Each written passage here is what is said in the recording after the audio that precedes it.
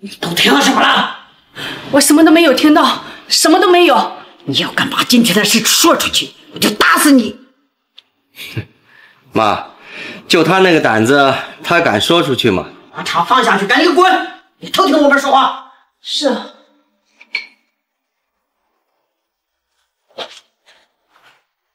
我有办法了。什么办法？什么办法？我记得林一龙他妈有一个林家的专属公章，就藏在老东西的保险柜里。只要我们把那个公章弄到手，这样我们就能伪造他妈的遗嘱。不管林一龙是不是林家的继承人，我们都能把他赶出去。可是我们已经被赶出林家了，怎么回去拿公章啊？对呀，你们现在回去，那林一龙他会防着你们。咱们家不是有一个吃干饭的吗？让他去就行了。你说程映雪那个废物，他能做什么呀？他连个端茶倒水都做不好。只要让他趁林一龙不在家的时候去偷就行了，反正抓到的是他，又不是我们。你的意思是借程映雪的手把公章偷回来，帮咱们拿回公章？没错，他在咱们家白吃白住这么多年，总该为咱们做点什么吧？那他能愿意啊？偷人家的东西被林一龙逮到，那不得坐牢？他敢不答应？他要是不答应，咱们就把他赶出去，让他无家可归。要是他真被抓到了，那只能怪他运气不好。对，让他去干，别脏了我们的手。程映雪，过来。程夫人，什么事啊？我们月月有个东西落在林家了，你去帮他拿回来。什么东西呀？就是一个公章，在书房的保险柜里。是什么样的公章呀？要是很重要的东西，你还是自己去拿吧。你废什么话呀？我们月月让你去你就去，你在我们家白吃白喝这么多年，让你办件事你就办不好？好吧，我去。这还差不多吧。这是林家的大门钥匙，赶紧去吧。哎，我现在就去。现在咱们在家等着就行了。我总担心会不会出什么问题啊？怕什么？要是他被抓了，我们不承认就行了，就当是程映雪贪图林家的财产，自己去偷的，和我们没关系。还是我女儿聪明。那当然。2607，哎，就是这里。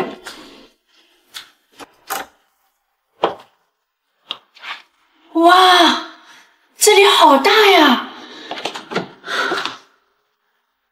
哇，这也太豪华了吧！这比陈家不知道要大多少倍呢。月月真是好福气呀，嫁得真好。这保险柜在哪呀？我还是一个一个房间找吧。哎，这里也没有人呢。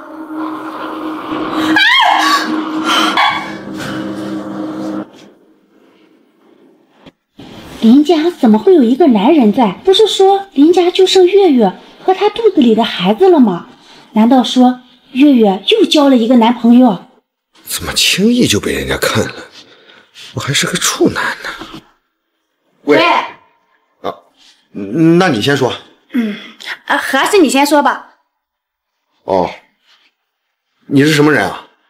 你好，我是程映雪，是程月的姐姐。程月的姐姐？你是程家人啊？你来干嘛？是程月让你来的吗？是的，月月让我来帮她拿点东西。拿什么东西？这林家怎么会有他的东西？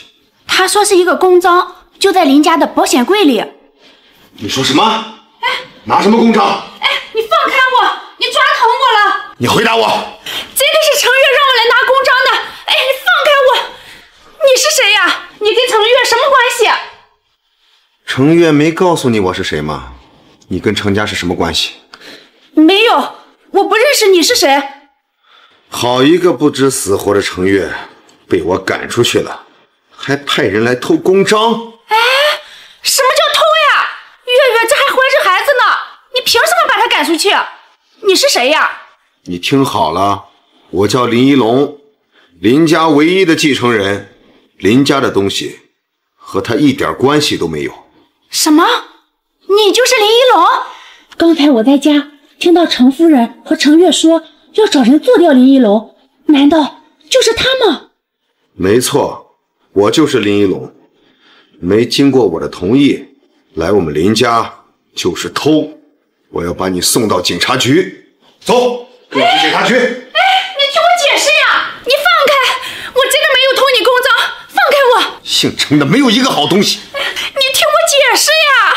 解释？去警察局解释吧。你松开我！你松开呀！你怎么会有这个胎记？这个胎记哪里来的？你松开！这个胎记我打小就有。打小就有？我问你，你是不是在小博士幼儿园上过学？你怎么知道的？你小时候是不是喜欢吃橘子味的棒棒糖？他们给你起外号叫小橘子。你是怎么知道的？你到底是谁呀？我是小龙啊，在幼儿园我们是最好的朋友，我每天都给你带橘子味的棒棒糖，我还给你起外号叫小橘子，我还说长大了我要娶你。小龙，你是小龙，我记得你。哎呀，我记错人了，我记错人了。你怎么回事？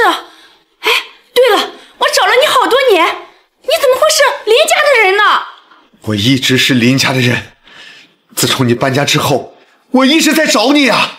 几年前我打听到你是程家的小姐，我没忍住就上门提亲了，没想到我认错人了，把你认成了程月。什么？原来是这样。我说呢，原本那么善良可爱的小橘子，怎么可能是程月这样蛇蝎心肠恶毒的女人？我和她说小时候的事情，她都不记得，原来是找错人了。都怪我不好，事情没有查清楚，把事情变成了这样。其实不怪你，我只是程家的养女。你在程家一定过得不好吧？都怪我没有及时找到你。他们一直都把我当保姆看待，不过我很开心，我今天还能见到你。小橘子，我一定不会再放开你了，我要保护你。我相信你。对了，这到底是怎么回事？程月为什么让你来偷公章？他们骗了我，他们说公章是落在林家的，让我来拿的。我明白了，他们是想拿到公章，伪造遗嘱，接管整个林家。我真的不知道这个公章居然这么重要呀！程月之所以骗你，因为他们知道这个行为是偷，如果拿回去，他们就能够利用公章接管整个林家。如果失败了，偷东西的是你，和他们没有任何关系。什么？他们怎么会这么恶毒啊？映雪，你实在是太单纯了，还好我认出了你，不然你已经被送进警察局了。对，你说的对。他们只让你来偷公章，没有提别的事情吗？我想起来了，他们说要杀掉你，直接夺取林家的财产。哼，想找人杀我，这母女俩一样恶毒啊！怎么办？你会不会有危险呀？你放心吧，映雪，我比你想象的要厉害一点点。他们要是敢来，就有去无回。我相信你。映雪，你有什么打算？我会坚定地站在你这边。那好，我们一起去程家，把事情说清楚。以前看在小时候的份上，我一再容忍程月，但是现在这个人是你，我可以找他算账了。走，我们现在就去程家，跟他们讲清楚。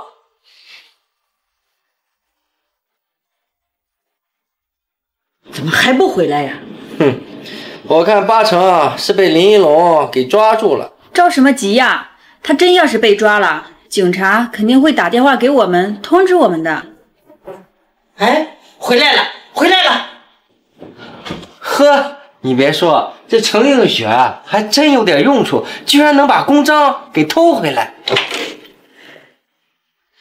大嫂，怎么是你们呢？哎，大嫂，你这是什么态度啊？看到我们来就这么不高兴啊？你们俩干什么？哎呀，我们这不是听说月月回娘家了吗？我们要带着点补品来看看月月。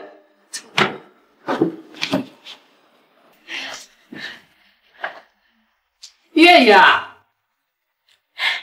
你们那2箱东西还是前几年过年我给你们拿的吧？怎么又拿回来了？你就不怕过期把我们月月给吃坏了呀？跟你说了，别拿这些过期的东西过来，花200块钱买点新鲜的，这下好了，让他看穿了。你懂个屁呀你！大嫂，我们老二家可不像你们条件好，还生了个有福气的月月，嫁入了豪门。我们家呀，可是吃了上顿就没下顿，能拿这些东西啊，就很不错了。行了，把东西放那儿吧。哎，好。二叔二婶儿今天突然过来，是有什么事儿啊？哎呀，月月，瞧你这话说的，咱们都是亲戚，平时没事儿多走动走动嘛。再说，我们这不是听说你回娘家还怀了孩子，特意买点补品来看看你。得了吧，二婶儿，你那么抠，你有那么好心啊？